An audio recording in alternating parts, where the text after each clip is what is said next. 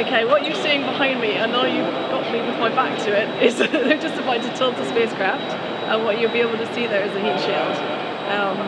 And the heat shield is one of the biggest developments for the spacecraft for this project, because we're getting inside the orbit of Mercury, so the front of the spacecraft will be really hot, and it receives a temperature of about 600 degrees.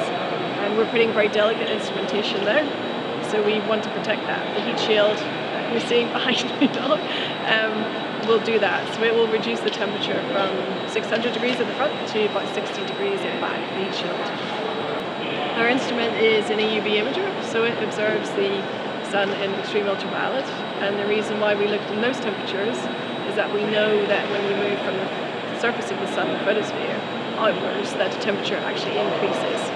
And it increases because of the magnetic field which drives the solar activity. The big thing about this mission is that we're getting up close, which means that we can measure directly the solar wind as it's leaving the sun, and you'll be able to see exactly what's happened as it's happening. So you'll be able to see and touch the solar wind. So that's a big difference, is the orbit that it's in.